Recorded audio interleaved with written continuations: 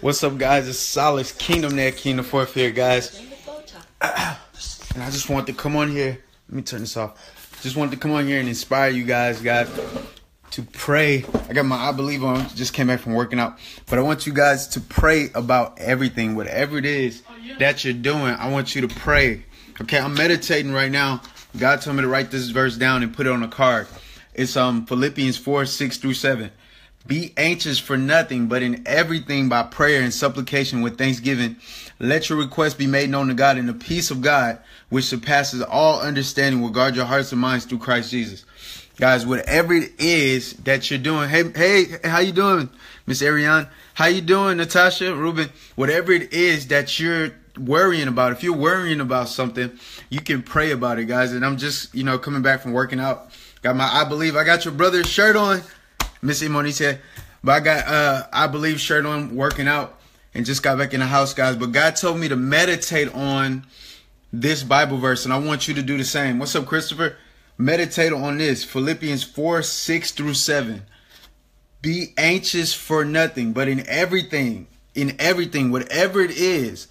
Did you know that Jesus, before he picked his 12 disciples, he had a lot of people who were in the lineup to be a disciple, but he went for the whole day. He went up to pray.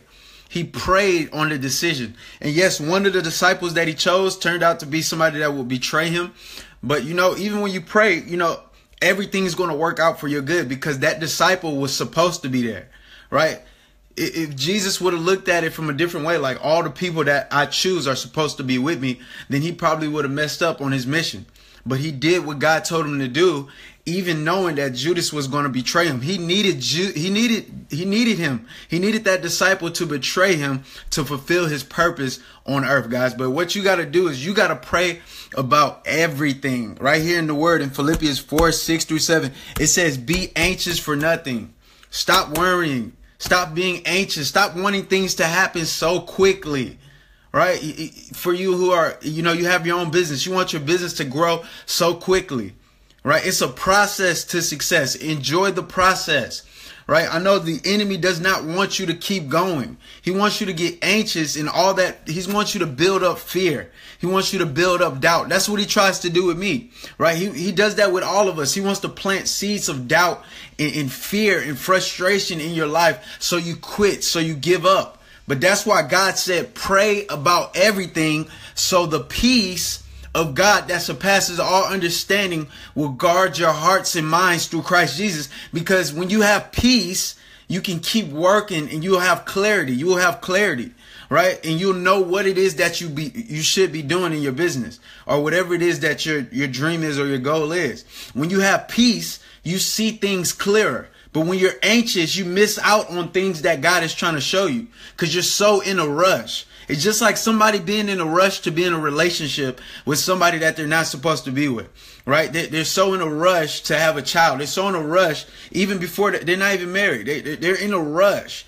You heard of that book by Divine Franklin? It's called The Wait, right? You gotta be comfortable with waiting on the Lord, because if you wait on him, he will give you the best. And that's in any area of your life, in a relationship, in your business. He'll bring the right business partners to you at the right time, guys. I've seen him do it for me. I've seen him do it for other people, right? Whatever it is, you need to wait on him so you can have clarity, right? But it all starts with praying.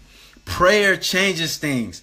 Be anxious for nothing, but in everything, in every situation, why worry when you can pray, right? If there's something you're going through right now, all you got to do is stop and say, Lord, help me, Lord. Lord, show me which way I need to go. Give me direction. Give me clarity on the vision that you've given me, so I can do exactly what you want me to do, Lord. It says by prayer and supplication. Supplication means begging. It means asking. What are you asking God for? He said, ask, seek, knock. Keep on asking. See, here's the thing. You prayed one time and you don't see it, so you stopped.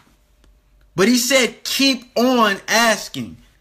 Keep on asking and you shall receive. Keep on seeking and you shall find. Keep on knocking and it shall be. God put the words keep on in front of everything in Matthew 7:7.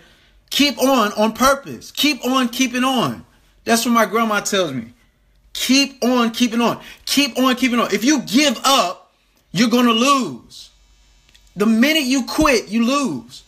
A quitter can never win, and a winner never quits.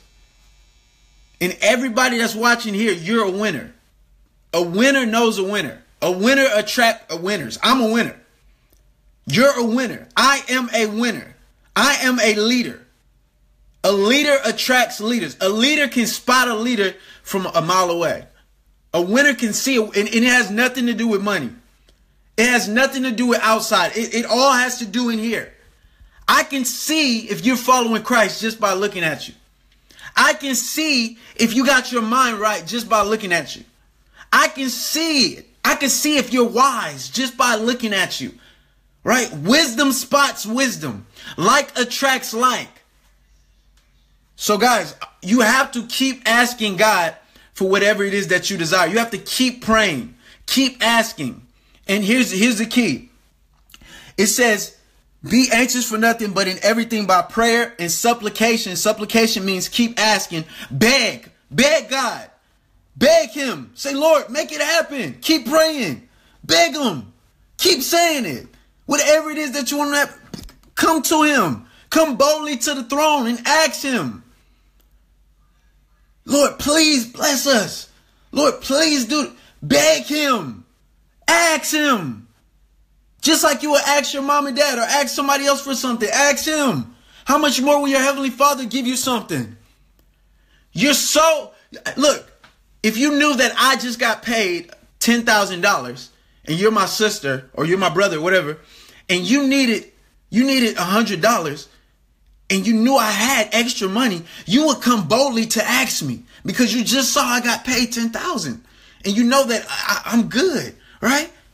You would come boldly. You would say, hey, Silas, man, I know I need your help, man. You can do the same with God. How much more will he give you what it is that you're asking for? The earth is his and the fullness thereof. Everything is his. But are you asking him? It's more than money. I was just using that as an example, but what are you asking God for? Or what are you not asking him for? Or are you worrying, thinking that nothing is going to happen? Are you in doubt mode? The enemy wants you to have so much doubt that what you were believing for is canceled. He wants to fill you with so much doubt that what you were believing for is canceled. Because doubt cancels faith. Just like faith cancels doubt. Faith moves mountains while doubt creates them. Right? And then in here it says, be anxious for nothing, but in everything by prayer and supplication with thanksgivings. While you're praying to the Lord, be thankful. Say, Lord, thank you for what it is that you're doing. Right? Thank you for everything that you're about to do. Thank him for the prayer that you just prayed. That shows that you believe. Thank him. Say, thank you, Lord, for what it is that you're about to do. Thank you for answering my prayer.